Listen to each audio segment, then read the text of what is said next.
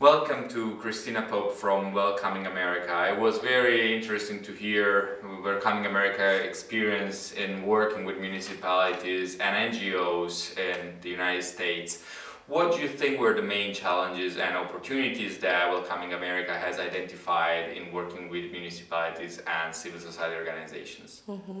So currently, despite the national rhetoric around immigration and integration in the United States, local governments and NGOs continue to cooperate at a really high level.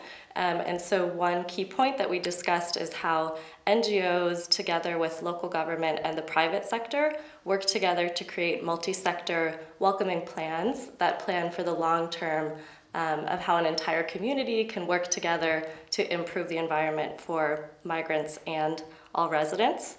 So we talked about some of the opportunities being creating more opportunities for community input from all residents, with NGOs being trusted partners that can bring migrants and long-term residents to the table, and with local governments being able to bring many businesses to the table as well.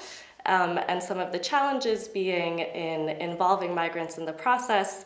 It's so often that migrants are asked to provide their input, but sometimes the outcome of providing that input isn't clear, and it takes time and it takes resources to provide that input to any kind of policy or program development.